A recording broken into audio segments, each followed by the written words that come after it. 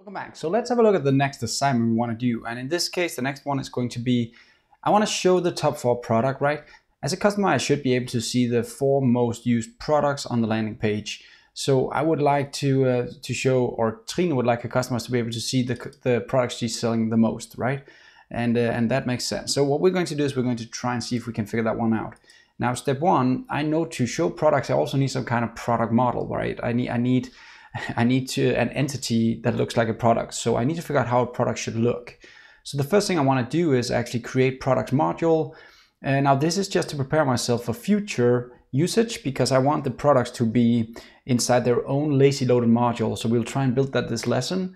And then I want to add a product interface that represents the product entity. So the product can be shown with a name and a price, right? So that's what we're going to do this lesson. Let's just try and pull it in here. And how do we do lazy loading? Well, let's just start in the root of Angular so you guys can see where I'm going. I'm going to docs, and under docs I'm going to fundamentals, and under fundamentals there's something called lazy loading feature modules. Now we want to build feature modules. We want to build a module for each feature or epic story, and that module won't be loaded until you actually go to a specific page. Like for instance, if this was built like that, if I click resources, I would only get the part for the resources from the server. If I click docs, I would only get the part for the documents, right? And that makes sense because I can now load the page a lot faster because I don't need to get all the JavaScript code, all the HTML, all the CSS in one go. I can kind of get it in chunks whenever I need them. And that's, users want fast pages, so it makes sense.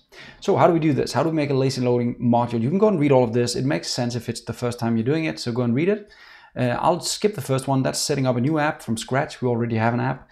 So I want to go down to this one, which generates the module and also make some changes to our current app routing. So let's have a look at this guy and try and put it into our code. So let's have a look at what the command actually does right here. We have ng for explaining it's an Angular command. We have generate because we want to generate something. It can also just be G actually. That's just the short of the command. You can do now next, what do you want to generate? I want to generate a module in this case, but it could also be like a component, or it could be a guard, or it could be a filter or something like that. You have different things you can generate. And then the name for the thing you want to generate. And my module should not be called customers, it should be called products. Do you want a route? Yes, I want a route. And the route should also be products. I'll show you this later, but it pretty much just means that if you do /products, then you'll get this route, okay?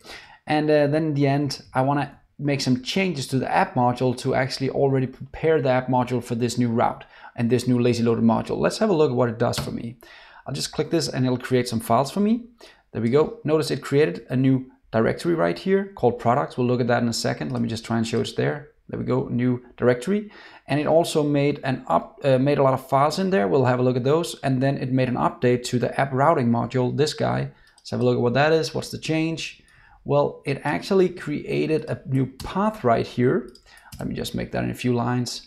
That is now ready so that whenever I go to /products in my application, it'll download this new module and it'll redirect me to the routing that guy is set up for. Okay, so what does that mean? That means that when I hit the /products, it's going to try and go to the products module. Let's go and have a look at that guy, the products module. It's in here now under products. Now this module doesn't have anything interesting right now except for the products routing module. So if we go into the products routing module, you'll see if you hit the /products, you'll go to our new created products component that was built for me. And that products component will then show whatever we show, right? That's how it works. Okay, so that's how the lazy loaded component works. We don't want to use it right now. We'll get back to products later. Notice that's not my story right now. I just want to open this up because I need to actually add a new directory right here that I'll call shared. And under that directory, I will have my product entity or my product interface. So let's just under shared, add a new file. Let's call it product TS. So I'm pretty much just structuring my code right here for the future. So I'm ready for the future, okay?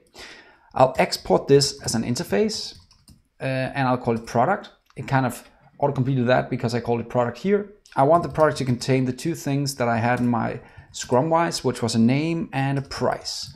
And let's put a price as a number. There we go. So now we have our product available. Now next lesson we can start using it to actually create something from that product. Let's have a look again at Scrum-wise right here. Again, notice It's right here. I created products. I wanted to create the products module and add the product interface. And the product interface should look like this. That didn't take me 2 hours, but let's just put in an hour right here. And say there's no remaining hours on this one. And just pull it to done right here. There we go. So that's it for this lesson. Now we actually have a products module available that we will use later when we get to another sprint where we can start working with products. Notice I have another sprint right here later that we can start doing with an epic story of products, so we can start working with products. But now we've just prepared ourselves for actually using it, and it didn't take us a lot of time, but we kind of made the code pretty strong doing this. So next lesson, let's try and actually add some products in Firebase and see how that works. See you next time. Bye bye.